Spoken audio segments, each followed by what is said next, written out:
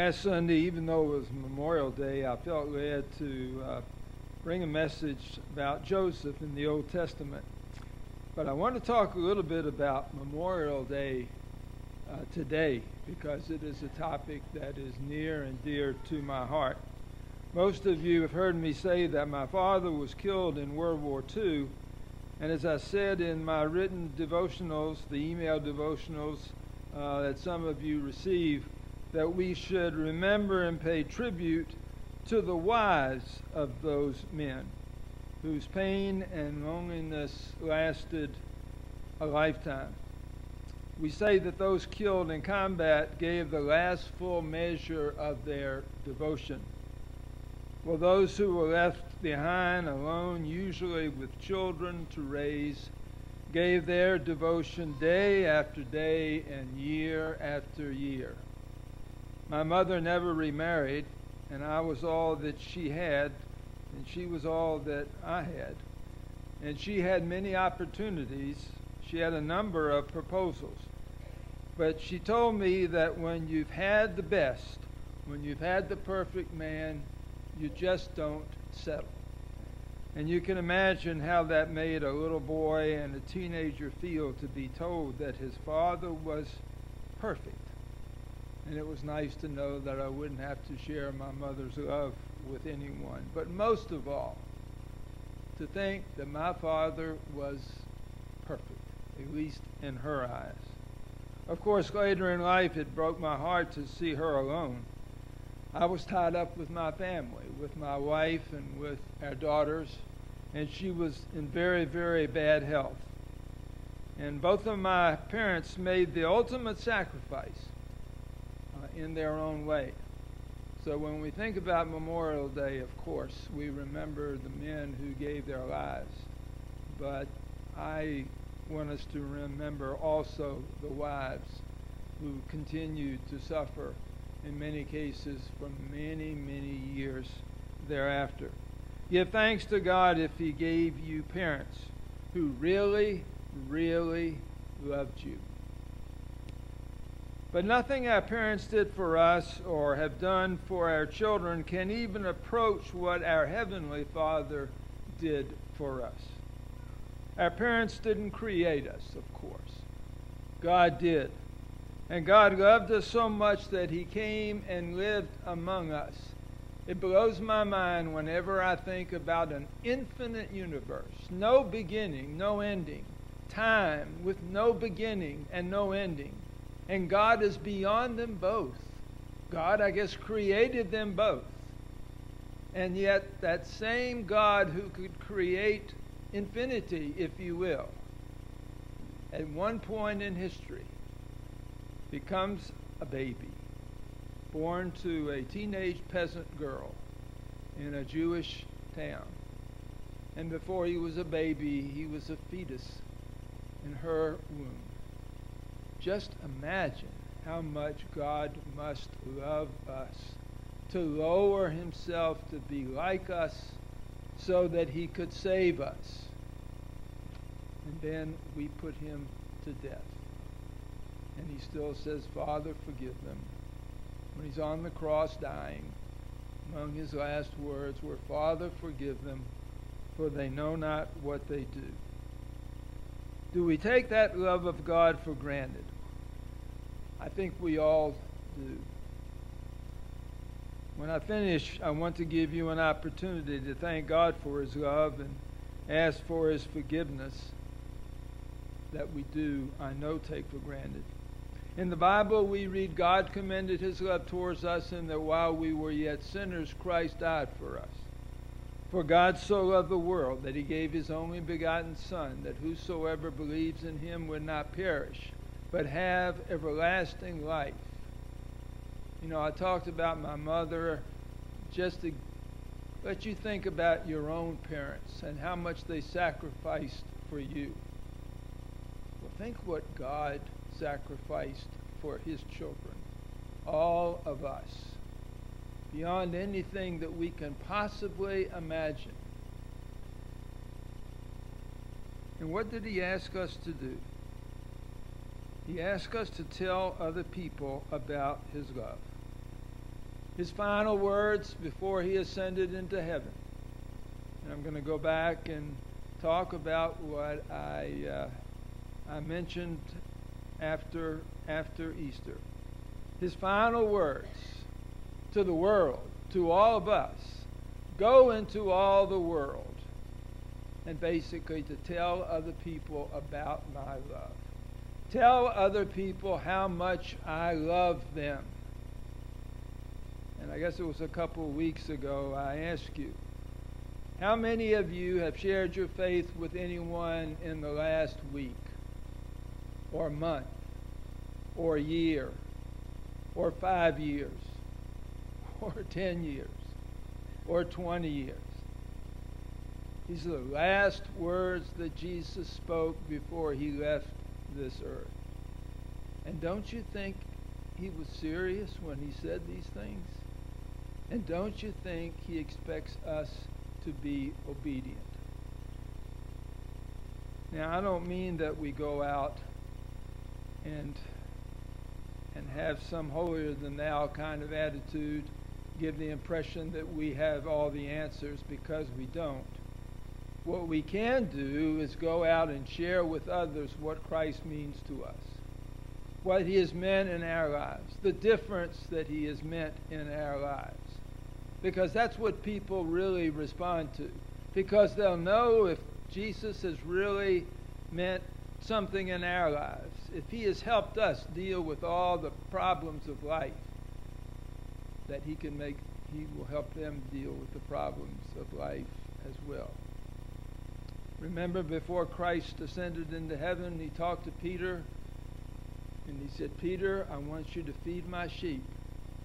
3 times he said, Peter, feed my sheep, feed my lambs. And that's what he is saying to us. We are to feed other people with the love of Christ. We are to share his love with others. And we don't have any excuses. And we should do that until the day we die. And that really is the title of my sermon. Sharing your faith to the very end. And I really just want to tell you a story about a man named John Harper. I doubt that any of you have ever heard his name. When I prepare my sermons, I have a rocking chair downstairs in my basement, and I sit in that rocking chair, and I work on my sermons and on my devotionals. And I also have a rocking chair in the bedroom, and right in my line of sight from that rocker in the bedroom is a bookcase. It's a relatively small bookcase, and it has maybe 20 or 30 books in it, most of which I've never read. And one day I was sitting in that rocker, and it was like this one book jumped out of the case. It didn't, but it caught my attention. I'd never read it before. I'd never even seen it in the bookcase before. And it was like it said, read me. And I read it, and I couldn't put it down. And it was the story of people who had shared their faith in Christ with others. 101 different stories. But none of them were more than 2 pages long. And so when I started reading them, I just kept reading them. I read them all afternoon. I finished all of them before the evening. And one of them was about a man named John Harper. And I want to tell you his story, because I hope that this might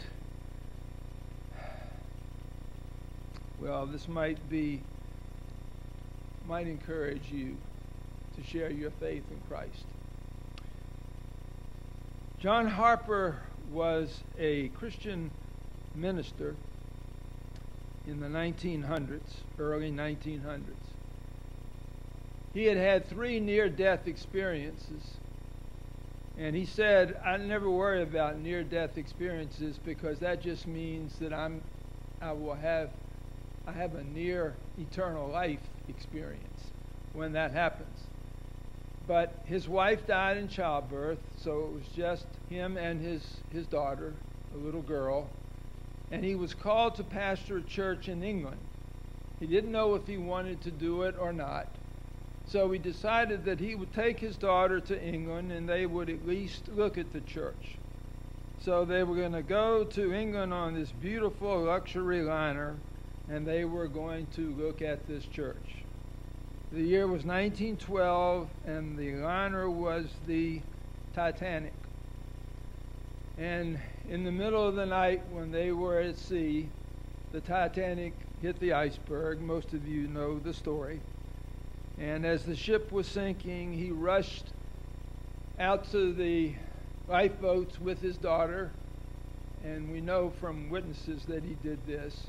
And he put his daughter in the lifeboats. You know, there weren't enough lifeboats for everyone, but the women and children were put into the lifeboats that they did have. And so he made sure that his daughter was safe. And then he rushed around from cabin to cabin trying to find other people to take them to the lifeboats. And as he went from cabin to cabin, he said, "Women, children, and those of you who are unsaved, go to the lifeboats." At the very end, he was thinking about people who were about to die. And would they die and face Jesus, or would they die and go into eternity alone? Well, the ship finally went down, and he was thrown out into the water. And there were a few people flailing around in the water. The writer, I think, said it was 20 degrees. The water was 20 degrees. And he saw this one man who was near a lifeboat, and he went up to him. And again, Harper was only going to live maybe another minute or a minute and a half. And he somehow picked him up, and he said, "Have you ever accepted Christ as your Savior?" And he said, "No."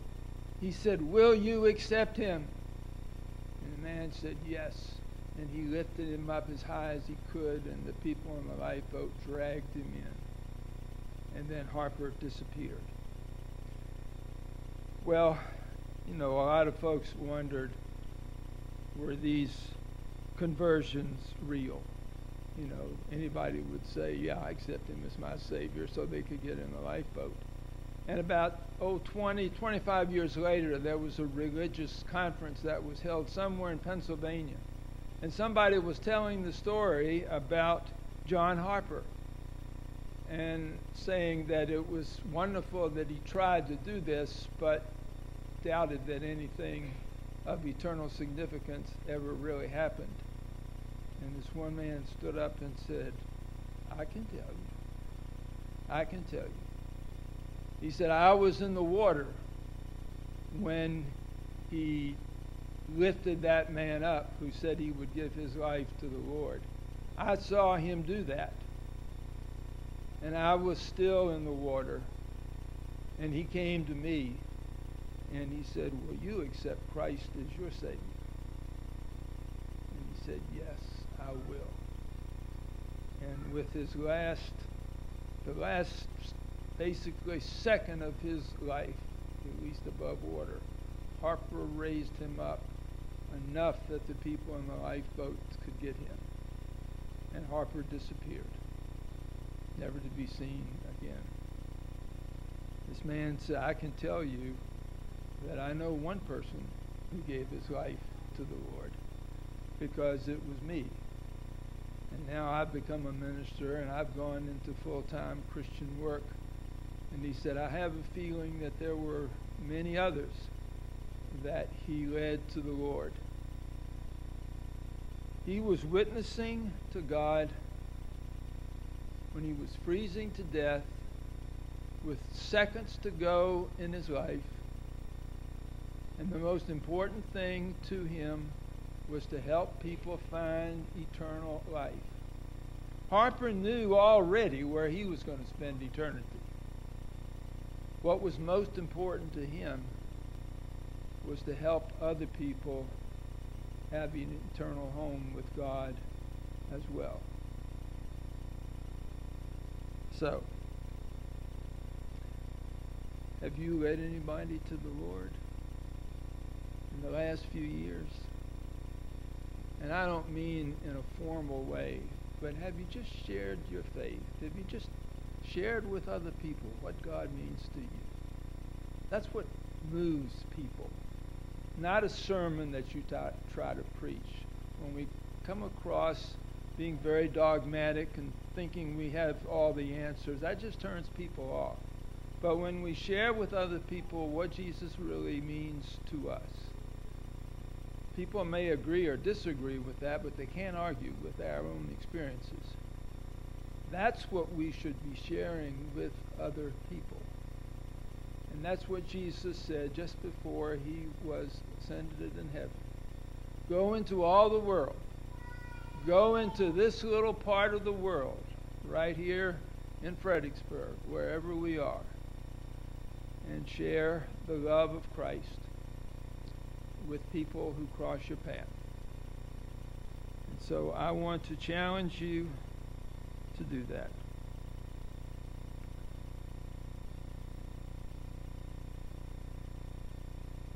It would be interesting if I asked you to raise your hands if you had done it over the last few years, but I wouldn't dare do that. I think God has convicted you if you need to be convicted. So I hope that you will make a commitment of your life today, while we have time, to go out and do the most important thing that we will ever do, what Christ commanded us to do.